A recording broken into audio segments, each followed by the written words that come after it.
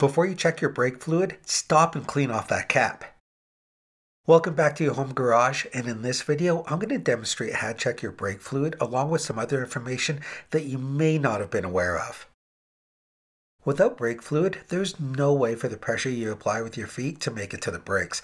Typical brake line pressures during a stop range from 800 psi under normal conditions to as much as 2000 psi under a hard stop.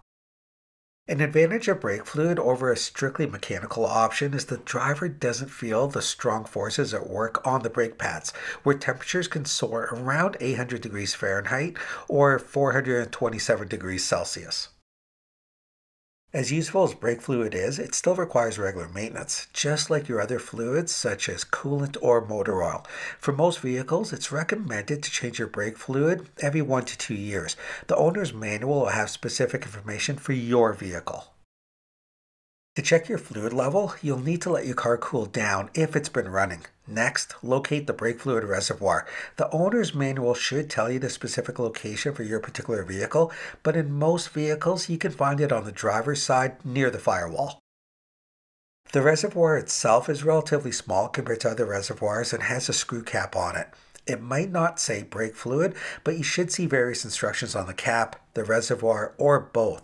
These instructions tell you to clean off the cap before opening it, while the others tell you what DOT type of brake fluid to use. Cleaning off the cap before you open it will help to keep your brake fluid clean and free of any contaminants, including moisture, which can make your brakes work less effectively and even corrode the interior of your brake system. It could even lead to the failure of your anti-lock brake system, so be safe, take a clean rag, and wipe off any loose particles from the cap. Brake fluid's big issue is whether to use glycol or silicone-based brake fluid. They don't play well together, so knowing which one to use is critical for the performance of your brakes. Brake fluid is referred to by its DOT number and can be found in multiple varieties, though most passenger vehicles take either DOT 3 or DOT 4. The DOT refers to the Department of Transportation, which issues detailed standards for all motor vehicles' brake fluids. DOT 5 uses silicone instead of glycol, which is now the standard for most military vehicles. For race cars and show cars, you'll want to go with this type because unlike glycol, it won't eat through the paint of your car. Beyond that, the big difference between the categories are as follows. First, there's the boiling point.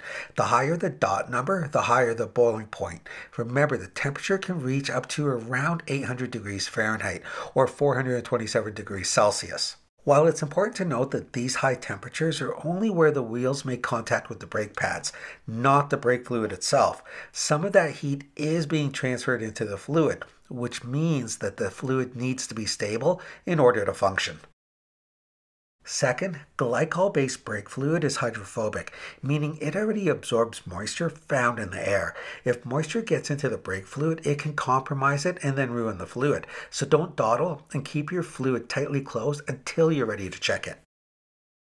Now saying that, since it's hard to keep moisture out, the fluid is designed to absorb small amounts that reach it and still do its job. The downside of this is the more moisture that gets into your brake fluid, the lower its boiling point. Silicone-based fluid does not absorb water, but rather separates out the dense water and lets it settle to the bottom of your master cylinder, leaving your brake fluid to operate in its purest form and keeping its boiling point high. Now comes the fun part. Twist off the fluid reservoir cap, locate the dipstick, and wipe it off with a clean, dry rag. Screw it back on, then off, and then look at the dipstick. See where the line is between the bottom wet part and the dry part is. As the line should be somewhere between the add and the full marks, as the brake pads wear down, the brake fluid will drop slightly. This is natural and is not something to worry about. Brake fluid is something that doesn't get consumed, so if it's reading slightly below the add mark, then you probably have a leak. If this is the case, check it immediately as the brakes are at risk of failure. Look at the fluid to see if it's dark or clear. Dark fluid indicates significant contamination in the fluid, and you might consider getting your brakes either flushed or bled. You can also check the color based on the DOT type. If your brakes feel spongy when you depress the pedal, you probably have air in the system. Because air is much more compressible than liquid, the force from your foot just won't be delivered effectively to the brake pad. This alone is a good reason to check your brake system.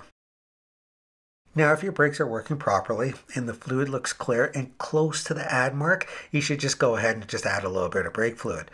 But never fill the reservoir above the full mark, as this could cause damage to your brake system or cause it to overflow. This is bad for a couple of reasons. Brake fluid is incredibly corrosive and toxic, and besides eating the paint off your car, it can actually lead to blindness and other ailments if it contacts your skin.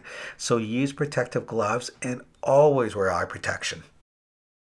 Now, your brake fluid should last 1 to 2 years, but it's in your best interest to check it once a month to make sure that the level is adequate and the fluid is clean, especially before heading out on a long road trip or towing something. There you have it, some of the major points surrounding the servicing and checking of your brake fluid. So make sure you help to keep this channel going by hitting that like button, sharing this video with a friend. Also, please comment below as I reply to all. Plus, don't forget to subscribe. And we'll see you next time on Your Home Garage.